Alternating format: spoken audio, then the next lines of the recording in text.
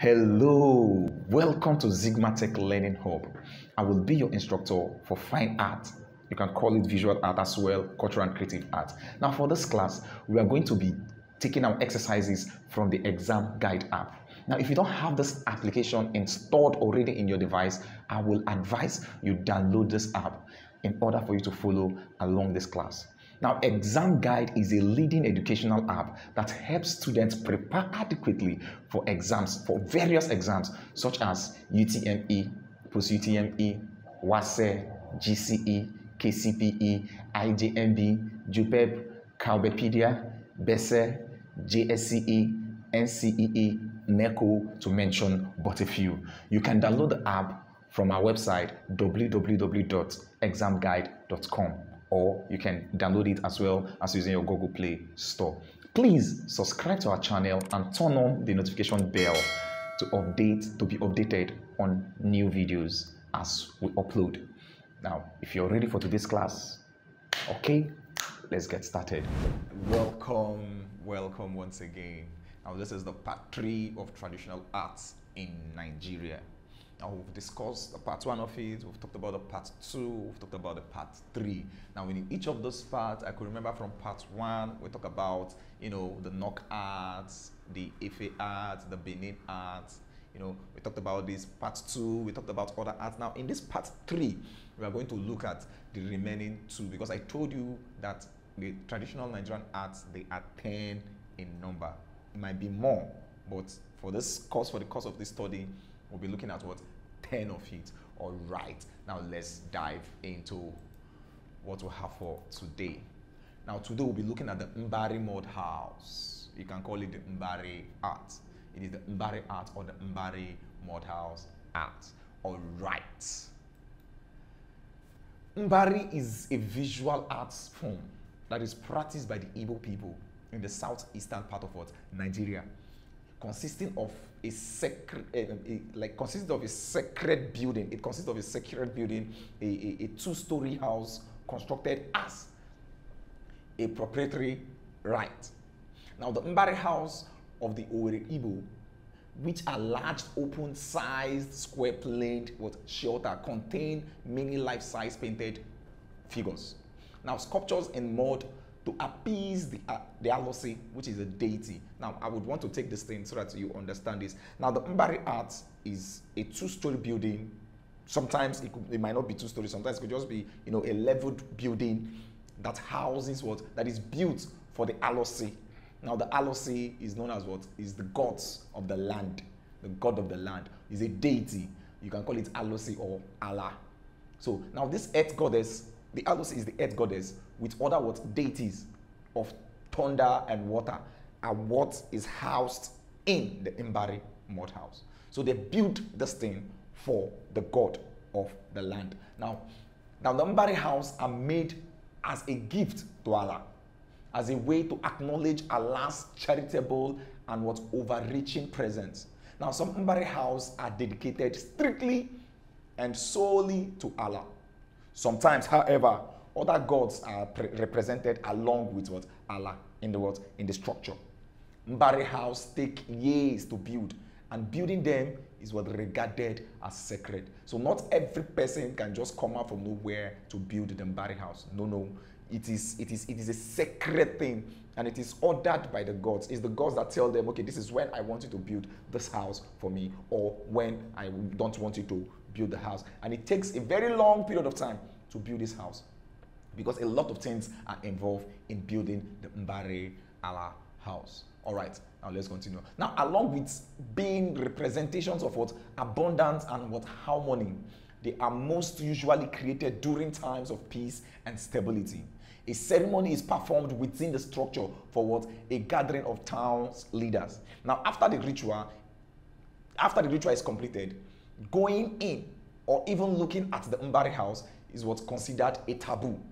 Now, after this ritual, during the building of this house, they gather the chiefs, they call people, they throw a party.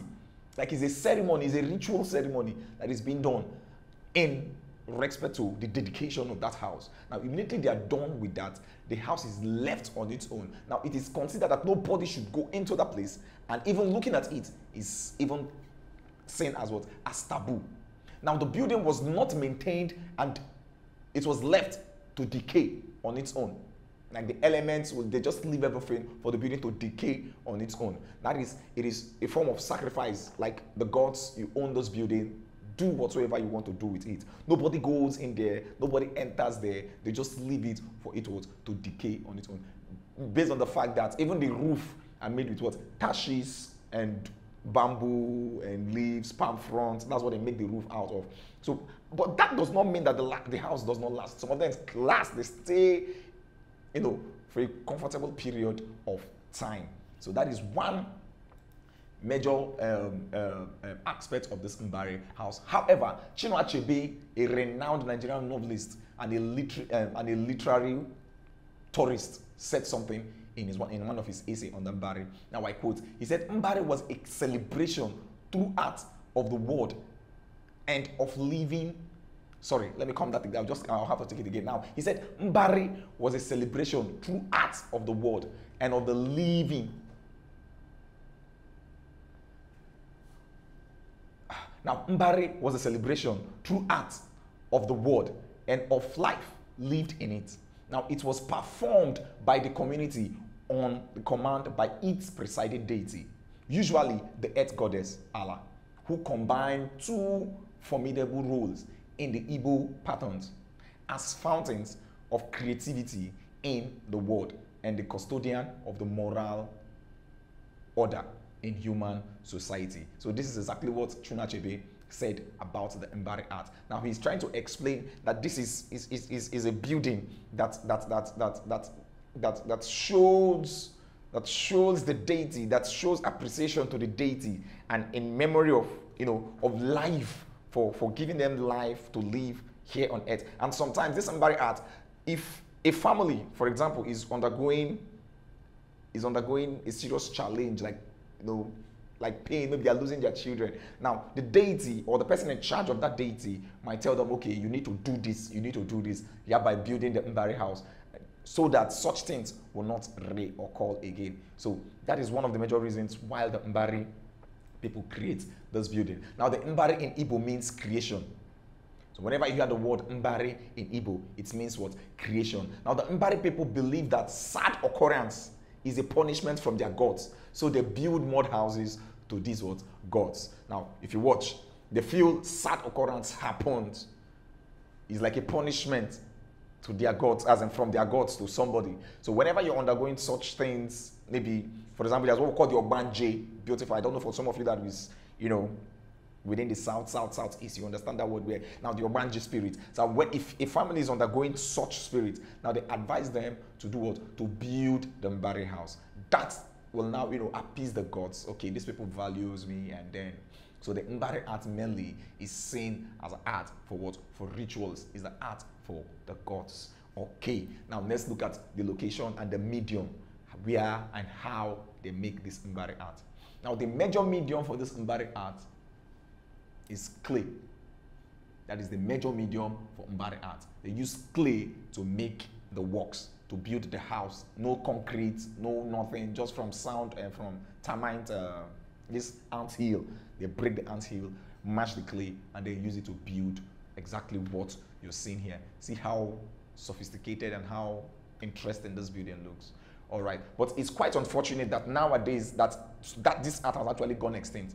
They are no longer practicing it. See, after the Biafran War, after everything that happened, they killed some of the artists and some of the people that create some of these things. So now they no longer practice this in the East. But maybe there are some people that might have been practicing it, but on a very low key. This art is gradually going extinct. But thank God we have documented history to keep this in our mind. So bear it in mind that there is an art known as what? The MBARI Ayo.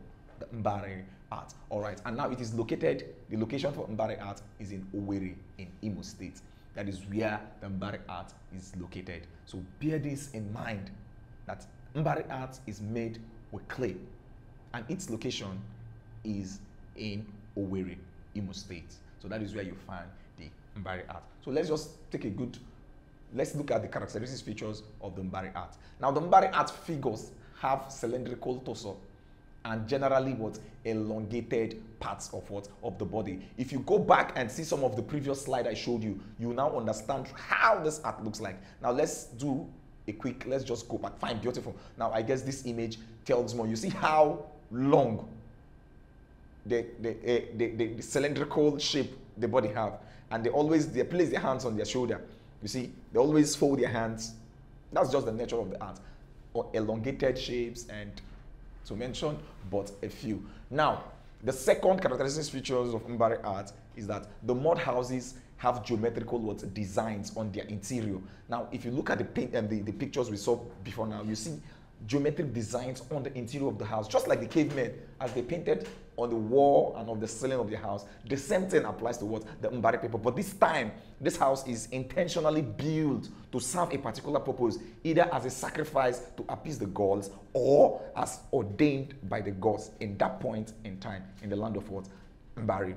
So now the MBARI people, they do this. Now on the wall of the houses, you see geometrical shape designs, you know, to beautify the place, angular shape, circle, you know, and those shapes still reflect on the sculptural piece of the work. Now finally, the MBARI house is made out of what? Mud. That is one thing you should put at the back of your mind. They don't use concrete, they don't use any other thing to make this house, but mud all through, apart from the roof where they use tashes, palm fronds, and any other reed you know about. All right, having said that, now let's consider some of those pictures. Now look at the image of the MBARI Ayo.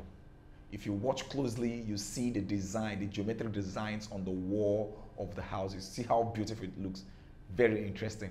So that is exactly what those people did even before the colonial master came to, you know, colonize us here in Africa.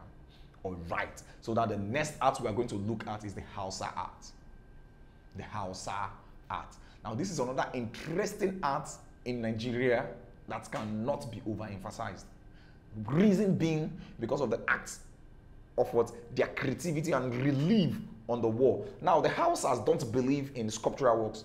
They rather make their works on utilitarian items like calabashes, to mention, but as we proceed, you see more of what the Hausa art. Now, the Hausa art is influenced by the Islamic belief. They do not encourage real figure representation. They don't encourage real figure representation. It's against their belief. However, they prefer going with what? Signs and symbols, letters and fonts, angular shape, triangular shape, geometric shapes per se, now to express themselves. And they so appreciate relief work of art. It could be engraving, it could be what? Embossed. Like what you're seeing here is an embossed relief. It's a very low relief. All right. Now the Hausa art is often tied to the functional what? Objects such as boil or fabric, calabash containers made from what? Dried out what? Ground gourd. Now they are often decorated with vibrant abstract patterns, like the previous image you saw. Those the work of art, they are designed with vibrant abstract patterns. Now for centuries, the Hausa artist has dyed textile and indigo, turning this fabric into richly embroidered what? Garments. If you see the Hausas, you see their designs. They like the tie and dye. They introduced that. That's why we have the dye pit in Kano, you know, where they make large number of this tie and dye. Well, it's quite unfortunate that now, you know, everybody, we are no longer interested in making these things ourselves. We rather import, but it's a shame on our part. But thank God you're learning this, so you can actually revive some of this art and bring them back to life. Back then, in those days, this is what our forefathers do to make money, to even make the country the giant of Africa, which we have actually lost. But that notwithstanding, the Hausas, they have showed, you know, a key role in utilitarian materials, and you can see that all over, both in their work, in the clothes they wear, in their houses, to mention but a few. All right, so now historically, the work of specialized Hausa craftsmen such as leather work, blacksmithing, the weavers could be highly detailed and intricate, and would be and can be traded across great distance to be sold what? In marketplaces. Now, if you see this work, the artwork you're seeing in front of you on the slide, you see the calabash, you see this other kind of calabash. I don't know if it is made or it grows like that. That's a clay pot thereabout. Whatsoever it is. Now, you can buy this for any amount because you can't get it anyhow. And now look at the intricate designs it has on the body. Very beautiful artworks. So this is exactly what they do. Now they transport these things and sell them.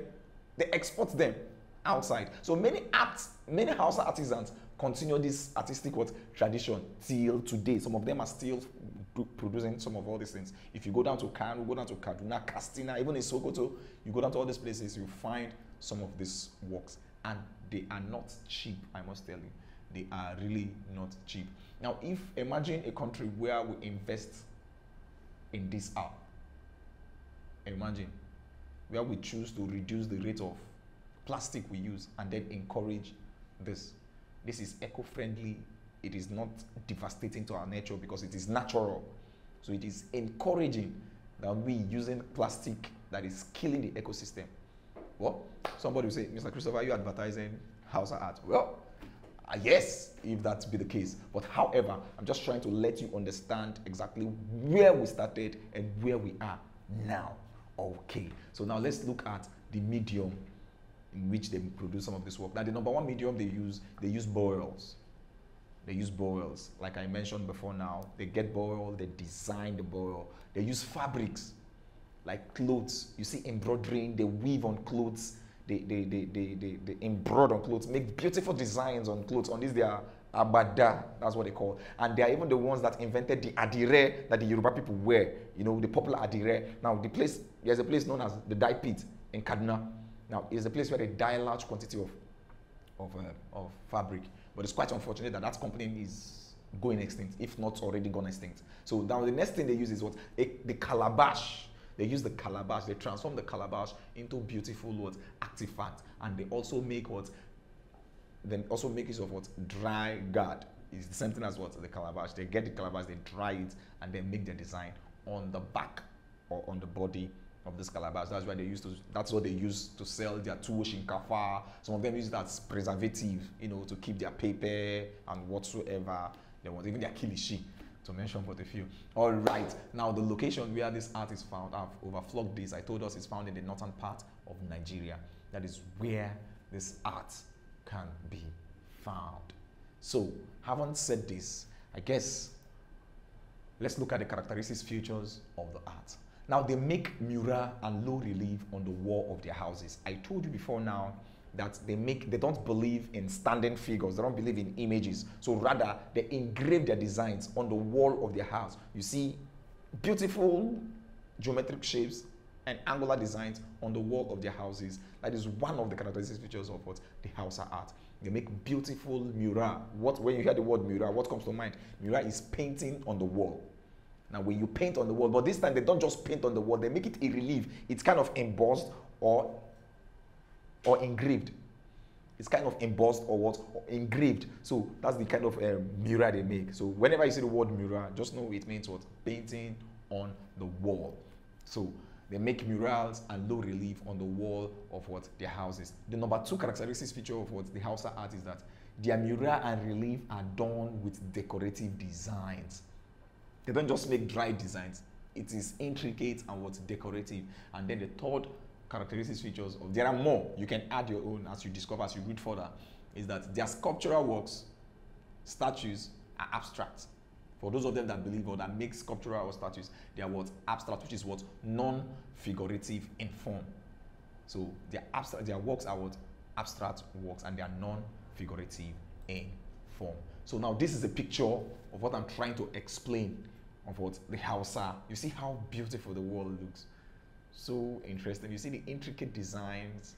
They take their time to make those carvings, those engraving, and then sometimes they do they add a little color paint on them, and it comes out very loud and very sound. So that is that with the Hausa and the MBARI Bayo art. So in summary, I guess now we talked about the MBARI art and also explained the Hausa art. I told you that the MBARI people, they believe that if somebody is suffering, it simply means it's a punishment from the gods. Now they will have to build a house to appease the gods. And that house, nobody looks at it, nobody goes into it. You just build it and leave it there to decay as a sign of what? Sacrifice or appreciation to the gods. That yet you appreciate him for the life he's given and all that. That is their belief. That's why they build the MBARI house. And also we talked about the HAUSA art, which I explained that they make their intricate designs on the wall of their houses, you know, they believe in utilitarian objects. They make the designs on guard, that's calabash, you know, they make the designs on fabric, they produce belts, blacksmiths and goldsmiths. That's the kind of work the HAUSA art they do. Now, I also talked about the history of the following art, which is the MBARI art and the HAUSA art. I told us a brief history, how they came about to life. And then finally, we talked about the location and the characteristics, features of these two arts. Now, having said this, I want to believe you grab everything. Okay, now it's Q and A time. All right. So the first question I have here is, I say, state two characteristics, features of the MBARI art. Two characteristics, features of the MBARI art. You remember I told you that their shape, the shape of this, the figure are elongated and it has geometric shape. Now I also told you that we have geometric designs painted in the wall of the MBARI house. Now the second question is, what is the medium used in the production of HAUSA art? What are the medium? What are the medium used in the production of the HAUSA art? Yes, somebody can say calabash, yes. Relief on the wall, yeah. Tie and dye, adire, guard, and yes, these are the designs, these are the medium used for the HAUSA art. Thank you so very much, and now let's dive into the exam guide to see what we have there. Okay.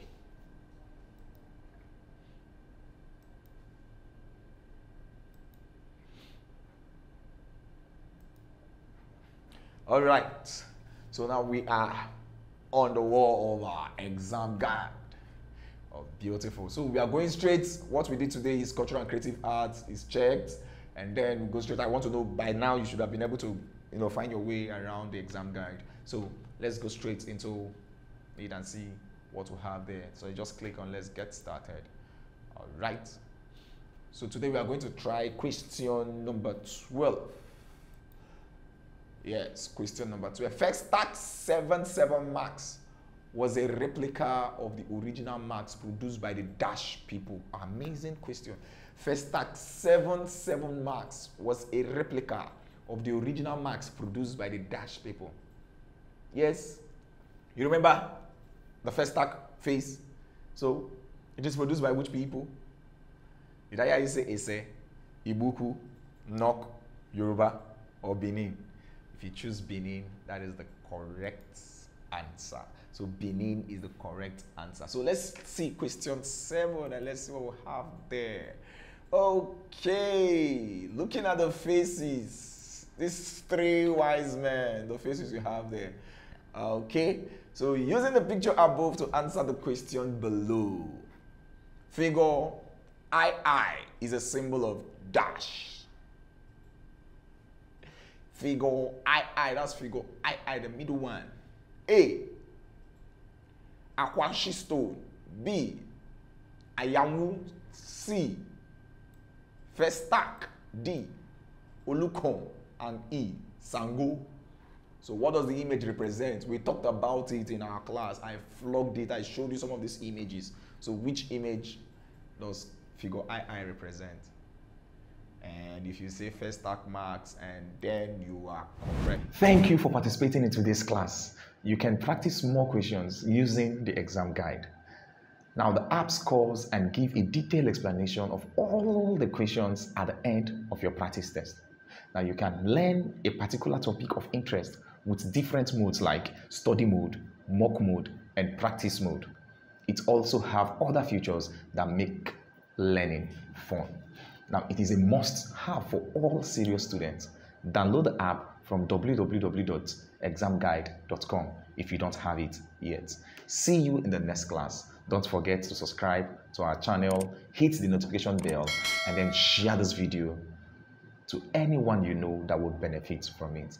Thank you, and bye-bye.